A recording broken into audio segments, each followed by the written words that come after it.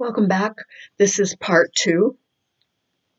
And what we're going to do is read in our student book, page 90.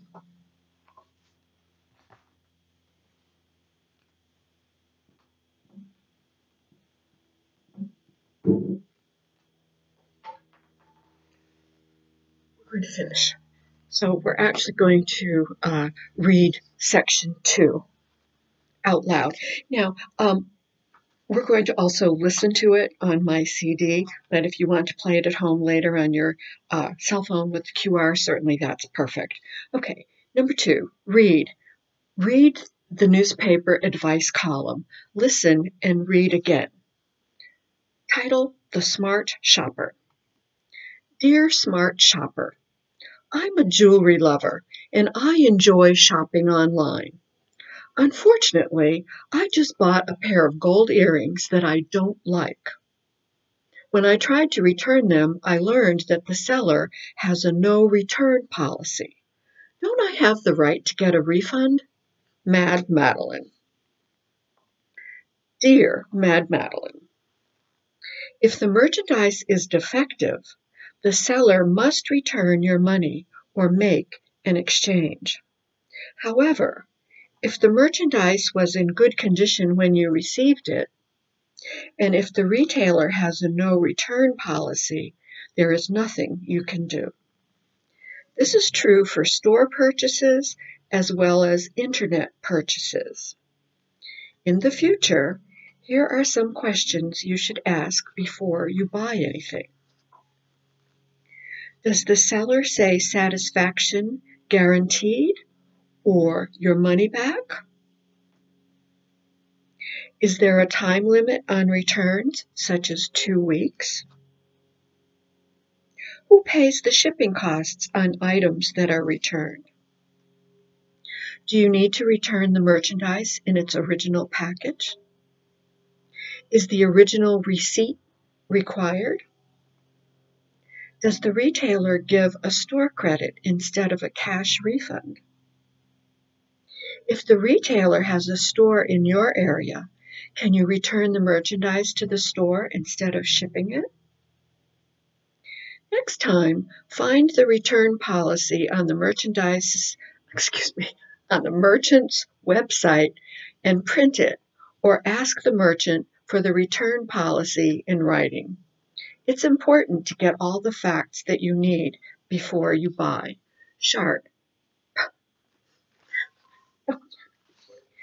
Smart Shopper. Okay, so now we're going to listen and see how much you understand while you're listening.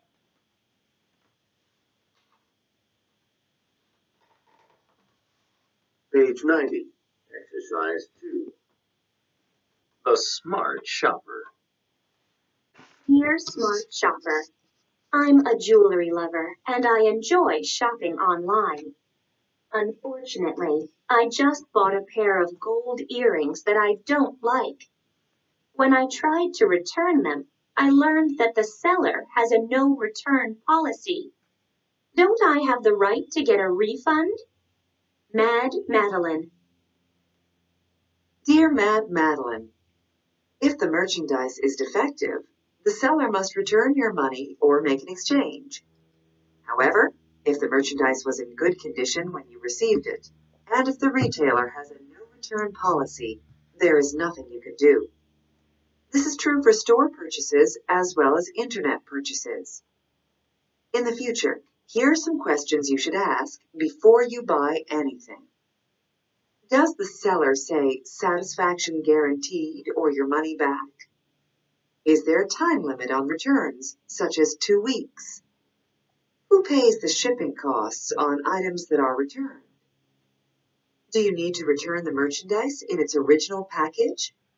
Is the original receipt required? Does the retailer give a store credit instead of a cash refund? If the retailer has a store in your area, can you return the merchandise to the store instead of shipping it? Next time, find the return policy on the merchant's website and print it, or Ask the merchant for the return policy in writing. It's important to get all the facts that you need before you buy. Smart shopper.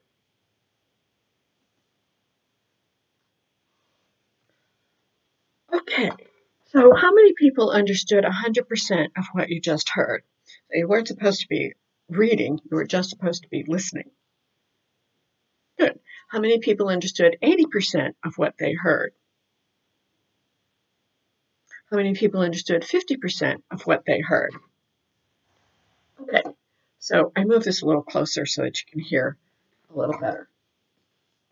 So now they're asking us to please read this again so that you can kind of discover the things that you were listening to that you may not have understood. Okay, again, student book, page 90. Everyone, the smart shopper. Dear smart shopper, I'm a jewelry lover and I enjoy shopping online. Unfortunately, I just bought a pair of gold earrings that I don't like. When I tried to return them, I learned that the seller has a no return policy. Don't I have the right to get a refund? Mad Madeline. Dear Mad Madeline, if the merchandise is defective, the seller must return your money or make an exchange. I hope everyone's reading out loud. This is to strengthen your muscles, to hear yourself speak English, to know that you can speak well, and so that you will have the confidence and you'll have the practice in order to give you the confidence to go out and speak English in the world. Okay. However, if the merchandise was in good condition when you received it, and if the retailer has a no return policy, there is nothing you can do. This is true for store purchases as well as internet purchases. In the future, here are some questions you should ask before buying anything.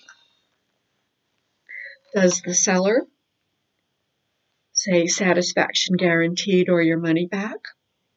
Is there a time limit on returns, such as 2 weeks? Who pays the shipping costs on items that are returned? Do you need to return the merchandise in its original package? Is the original receipt required? Does the retailer give a store credit instead of a cash refund? If the retailer has a store in your area, can you return the merchandise to the store instead of shipping it? Next time, find the return policy on the merchant's website and print it. Or ask the merchant for a return policy in writing. It's important to get all the facts that you need before you buy. Page 91. Next page. Check your understanding. Number 1, everyone, what is the purpose of the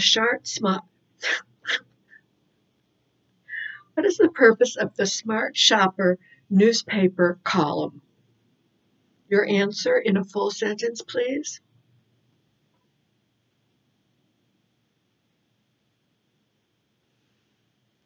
That's right.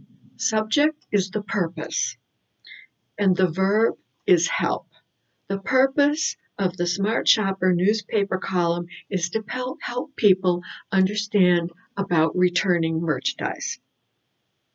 Number 2, what problem does Madeline write about? Actually, the Smart Shopper just gives help in understanding in all shopping, not just return policies, but all kinds of shopping problems. Number 2, what problem does Madeline write about?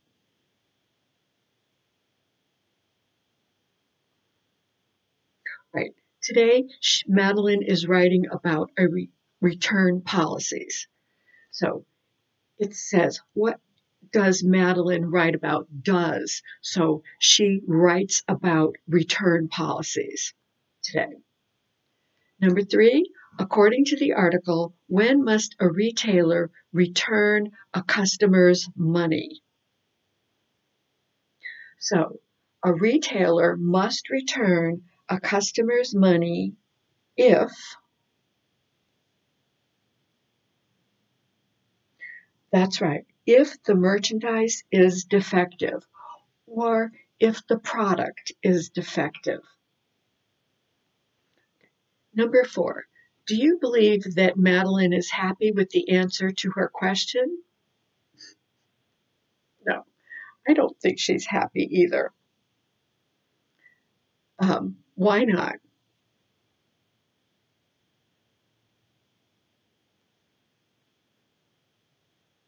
She probably spent a lot of money for the earrings and doesn't like losing her money, especially if she doesn't like them at all, right? Okay, number 5. What should Madeline have done before she bought the earrings? Beginning your sentence, she should have.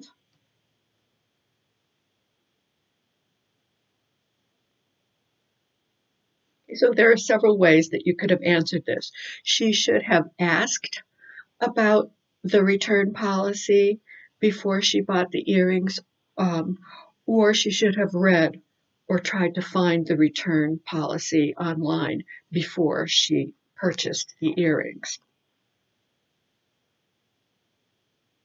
Number 6, what is another word in the reading with the same meaning as seller or retailer? So you would begin by saying the word that's right, merchant. The word merchant has the same meaning as seller or retailer. Or you could have said the word with the same meaning as seller and retailer is merchant. Both of those would have been correct. Okay. Staying on the same page, section B, build your vocabulary. Let's read. Compound nouns are noun plus noun combinations that have special meanings. Sometimes you can explain compound nouns with adjective clauses. For example, a jewelry lover is a person who loves jewelry. Number 1, find compound nouns in the reading that match the meanings. Write them on the chart. Okay, so here we have the first meaning, a person who loves jewelry. The compound word is jewelry lover. The next one, a limit that is related to time.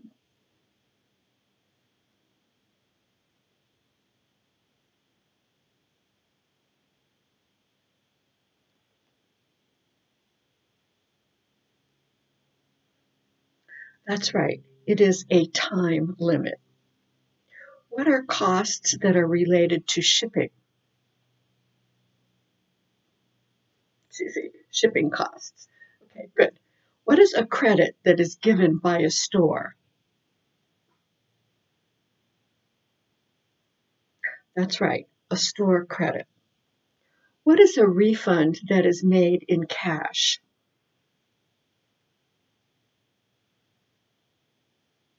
That's right, it's a cash refund. What is a policy that is related to returns?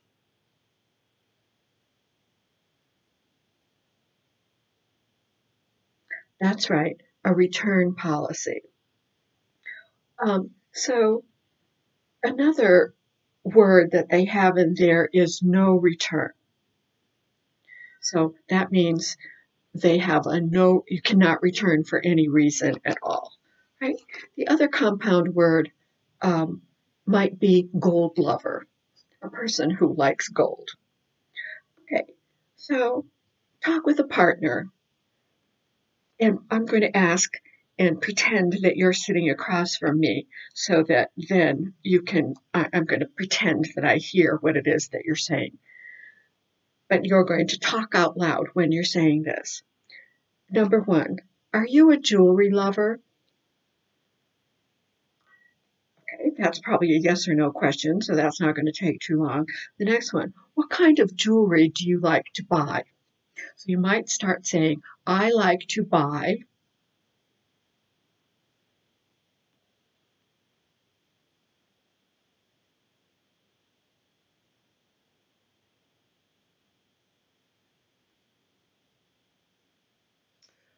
Okay.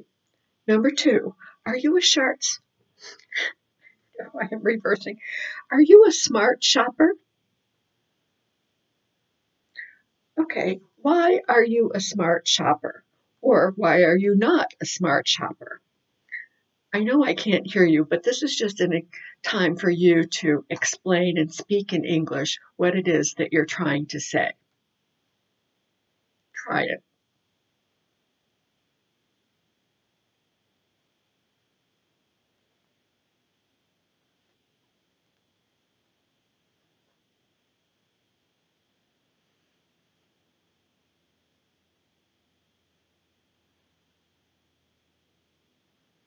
Okay.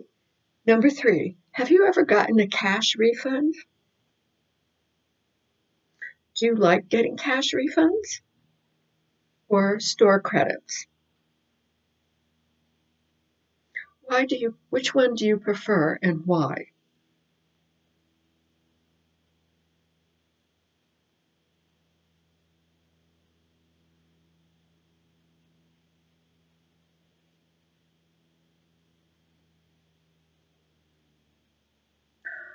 Okay, the last one.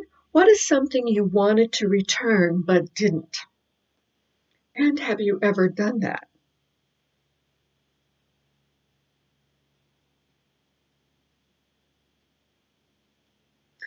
So the next question would be, why didn't you return it? You wanted to return it, but why didn't you? Use a complete sentence, please.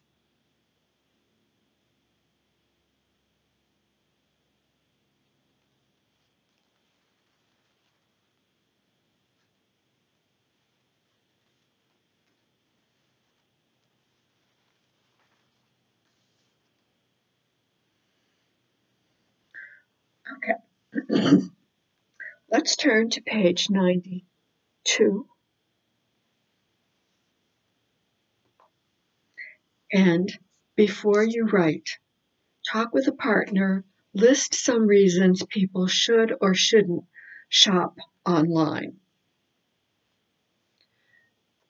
So this is going to be your idea before we even read about reasons you shouldn't shop online.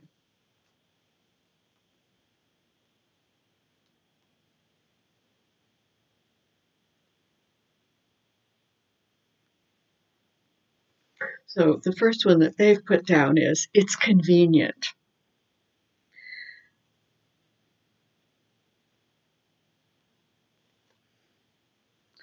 One of the reasons you shouldn't shop online is, it's hard to choose merchandise you can't touch.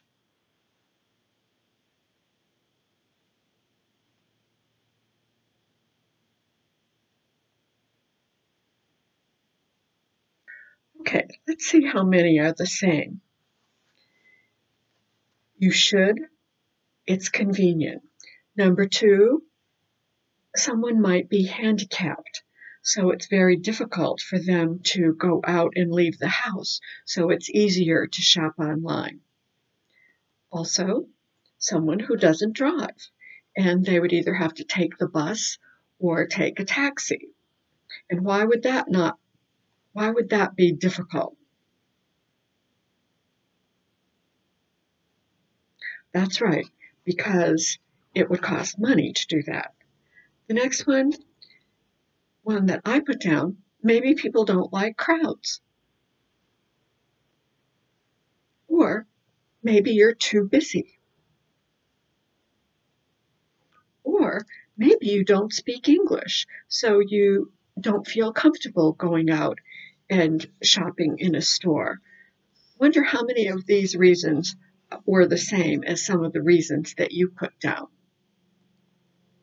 So the reasons people shouldn't shop online: the merchandise might be poorly made, or it takes too long to get it, or you don't want to wait for exchanges and you don't like exchanging things online. Or it's dangerous because it might be a scam and people might be trying to get your credit card number or go into your bank and take some of your funds. That usually doesn't happen, but it could happen. But just remember, it's probably not going to happen if you have a secure website. I mean, if you have if if you have a secure site and that's a secure site and you know it's a secure site and you also have protection on your computer. Okay, that's it for today, and I will see you for the next lesson.